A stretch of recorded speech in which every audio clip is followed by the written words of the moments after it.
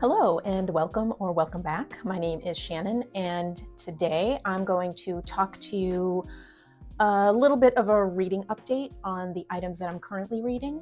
And there are also a couple of books that I have half read that I'm trying to figure out if I'm ever going to finish them or if I end up having to DNF them. So let's get started with the updates on what I'm currently reading.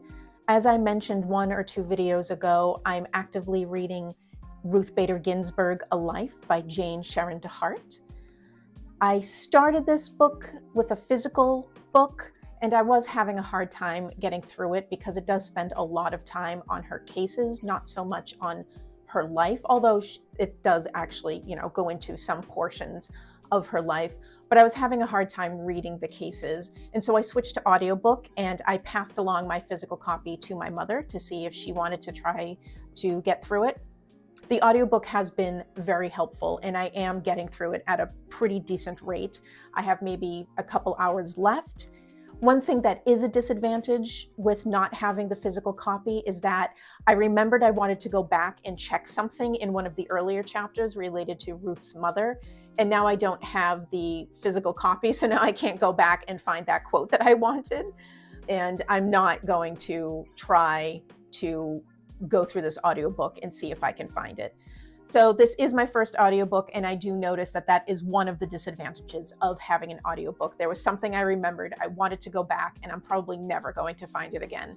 But so far, the book is good. It is a little dense. I wish there was more about Ruth herself and maybe a little less on the cases, but so far, so good, and I'll let you know when I finish it. The next book that I'm actively reading is Gaudy Night by Dorothy L. Sayers. It is an old school detective novel. However, I noticed that there's not a whole lot of detecting going on, and the mystery itself is really taking a back seat in this story. And instead, we're getting a pretty decent character study of Harriet Vane and other women in the Oxford College that she is a part of and where this mystery is taking place. We're getting bits and pieces of this mystery. We're not getting a whole lot on it. It wasn't until I noticed this lengthy paragraph about women and children and the workplace. Remember, this is 1935. Women who were married with children did not work. Okay, it just very rarely was done.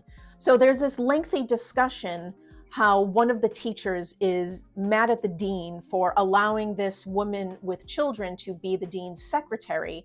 And this secretary has to leave every now and again in order to take care of a sick child or something, the kid fell from a tree or something and hurt himself or whatever. And the dean is fine with it. The dean basically says she does good work.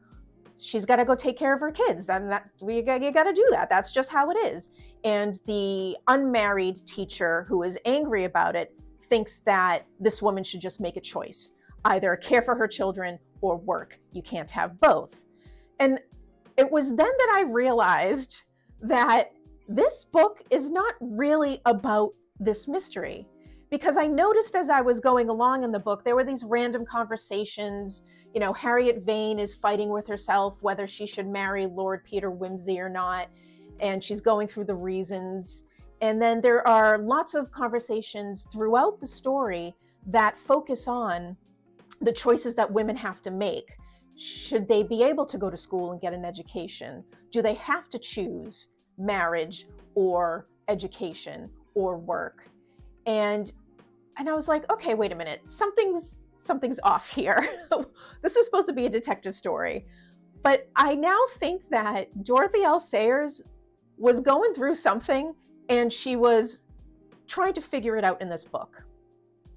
So I went and listened to the podcast that actually inspired me to pick up this book, which is a Literary Life podcast. And I'll put the information in the description box. They were the ones that were they were going to do some episodes on Gaudy Night. So I decided to stop listening to the podcast, read Gaudy Night, and then go back and listen to some of the episodes.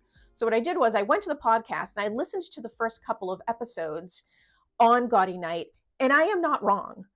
the mystery itself takes a back seat, and instead Dorothy is spending a lot of time on this matter of women, children, marriage, decisions. This is a different story. So what I'm doing is I'm actually going to stop where I am, and I'm going to go back to the beginning and actually pay attention to all of the conversations that I glossed over because I thought that this was a detective story. Well, in a sense, it is a detective story because even though Harriet Vane isn't doing a whole lot of detecting in here, there are a lot of things that the reader has to find and locate and detect. So the reader is the detective here, trying to figure out what Dorothy is trying to say here. From what I can tell, it doesn't seem like Dorothy is advocating one position or another. I think she's just going through it, trying to figure things out. So that to me is interesting. And so I'm going to actually go back to the beginning and see what I can glean out of this story. The last book that I'm actively reading is Angela's Ashes by Frank McCourt. If you remember from my last video, this is part of my 2024 reading challenge. This is my March pick. And I had read this many years ago when it first came out. I had forgotten most of it, so this is a reread for me. I really am enjoying it the second time around, and now I remember why I kept it all these years.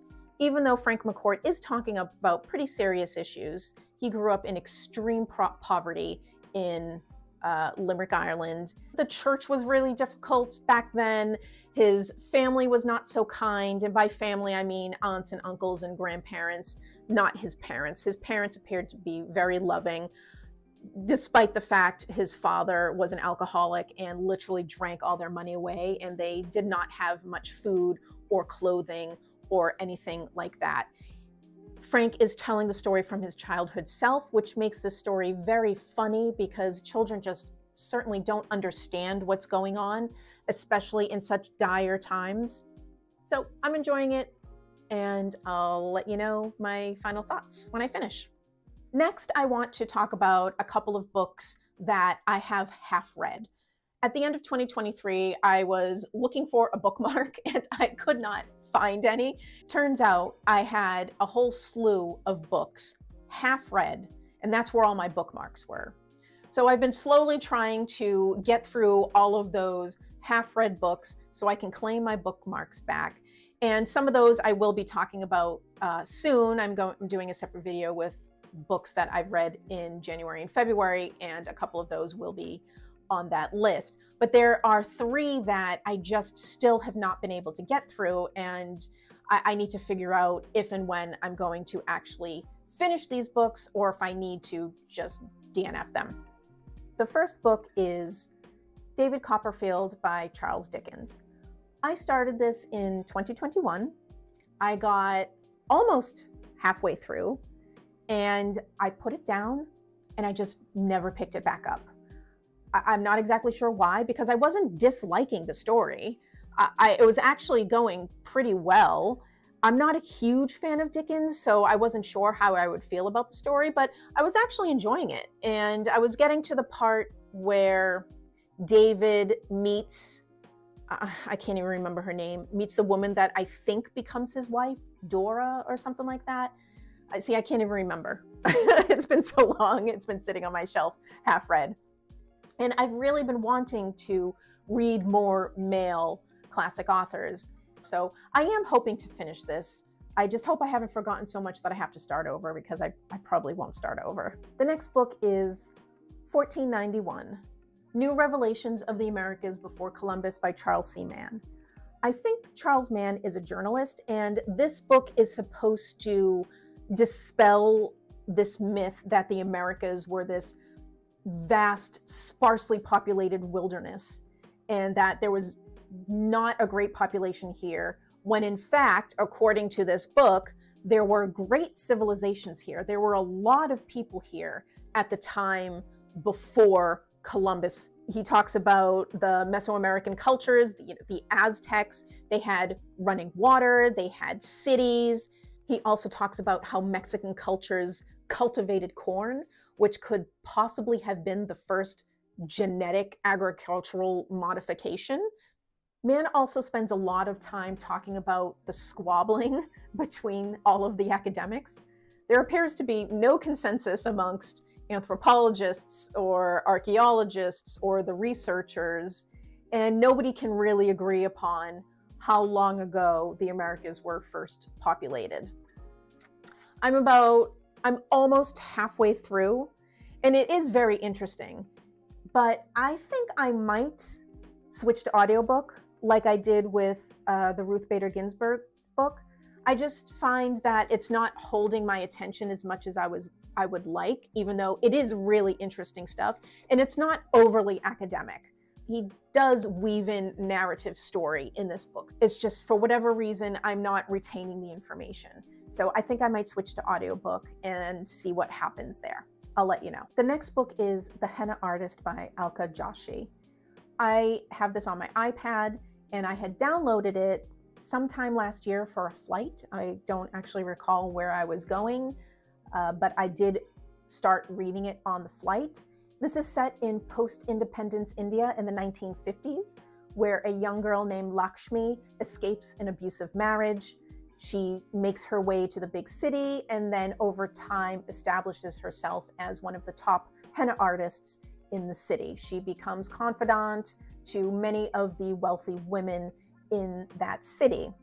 And then lo and behold, years later, the husband finds her, shows up at her door with Lakshmi's sister, who Lakshmi did not know existed because her parents had disowned her when she escaped her husband and thus had no idea this sister existed. And that's as far as I got.